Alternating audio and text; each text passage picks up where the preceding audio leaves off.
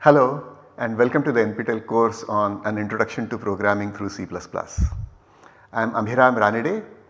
Today we are going to continue our discussion of medium sized programs, and we are going to write a program which will be a graphical editor and solver for circuits. So I should point out, I should observe that computers are often used for designing various objects, circuits, mechanical objects, chemical plants and lots of other things. CAD or computer aided design systems employ graphical user interfaces, which are often abbreviated as GUI.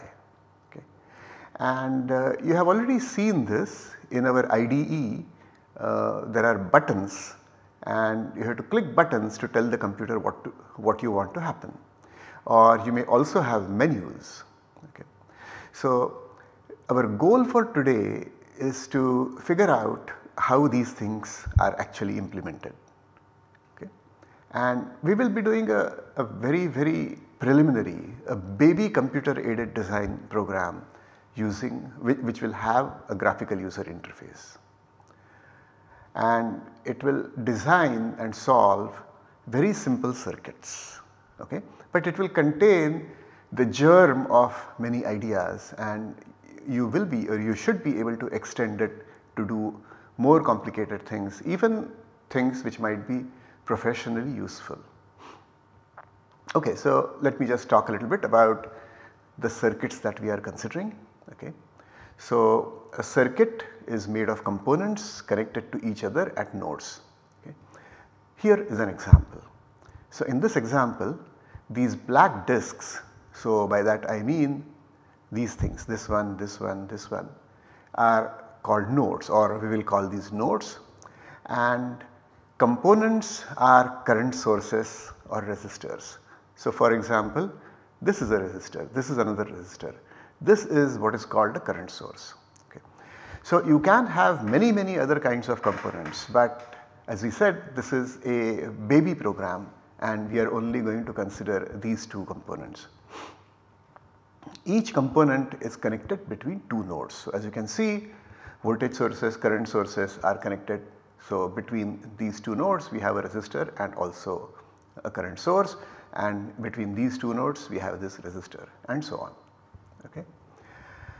And when we say solving a circuit, what we mean is determining the voltages at the different nodes. So and current is flowing through these components, it will produce voltages or potentials at the nodes, and of course there will be the question of how much current is flowing through each of these resistors, okay, or other components that may be there in the circuit. So when we say let us solve this circuit, we mean figure out what are the currents and voltages in it. So our program is going to be quite simple, okay, very simplistic in fact, and it will perform the job that I have described, but it will lack many features. Okay. The appearance will be functionally adequate, but it will not be elegant or beautiful. It will not draw, for example, the circuit the way you just saw it. It will be a little bit more schematic. But again, the point is to get started, and the main ideas will be there and you will be able to build upon them if you wish. Yeah, so you can start with what we present and improve upon it, and our goal is to illustrate the basic issues. And I also want to mention that this is going to be another example of medium sized programs. So as we write it, you will get another example of how medium sized programs have to be organized. So here is what we are going to do. I am immediately going to start off with a demo of our program. Okay. So I have written the program and I will show it to you, and then we will see, I will lead you towards its design. Okay. Yeah, so in the demo we will actually use the program to design a very simple circuit. Okay. And we will also use the program to solve the circuit that we design, and then we will talk about the design of the program. Okay. So The program will consist of a main loop and then it will have some data structures, okay, and we will discuss how the functionality is divided between the data structures and the main program, okay. And as I said, the organization will follow sort of the general principles that we have been talking about as far as designing medium sized programs is concerned.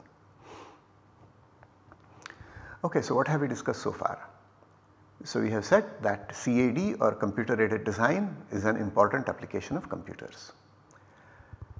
Computer based design programs often use graphical user interfaces because these are very convenient. You see what you are doing and pictorially seeing something is very convenient and very so it tells you exactly what is going on in a very nice way. We are going to design a baby CAD program which will be useful for designing and solving resistive circuits, in particular circuits which contain resistors and current sources. Okay. And next I am going to show you a demo of the program, but before that let us take a quick break.